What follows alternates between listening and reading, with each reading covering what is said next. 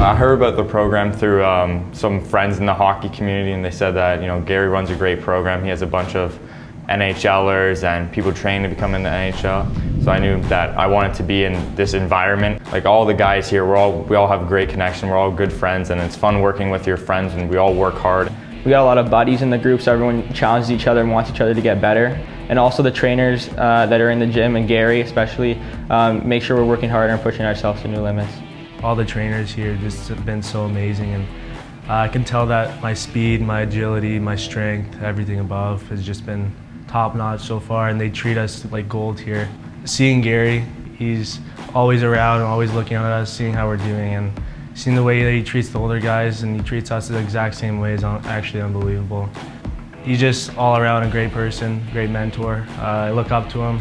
Oh, it's great working with Gary. All the trainers and him, they all know, like, they're all giving you little tweaks on stuff you're doing wrong and always helping you to move forward and with your training become the strongest and best you can be. Yeah, I like the turf workouts, something new. I haven't really done those before. Lucas and Mitch have been doing a great job with that, and I've been really enjoying it. Because I was a smaller guy, I got to make sure I'm quick and strong on my feet on the ice. So this summer I'm trying to work on being more explosive.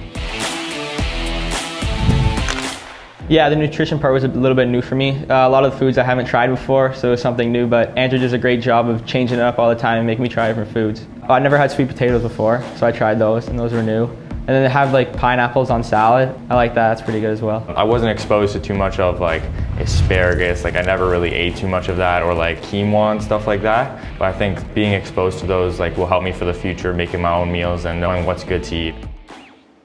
But a couple days ago, James Neal, screamed at us, "Hey, you guys tired?" And it's just little things like that, like, oh, James Neal's talking to us, kind of crazy, Yeah, it's kind of a surreal feeling, like watching them on TV every night, and now I get to train right beside them. We watch them and their attitude and stuff, how they come into the gym every day and want to get better and push themselves, so it reflects off the younger guys like us that want to come in and also get better every day. Obviously, my main goal is to just become the best player I can be physically and on the ice, and hopefully that will lead to playing in the NHL and maybe playing against some of these guys I see here. It'd be good one day playing against McDavid or James Neal or someone like that, and I think that would be pretty cool.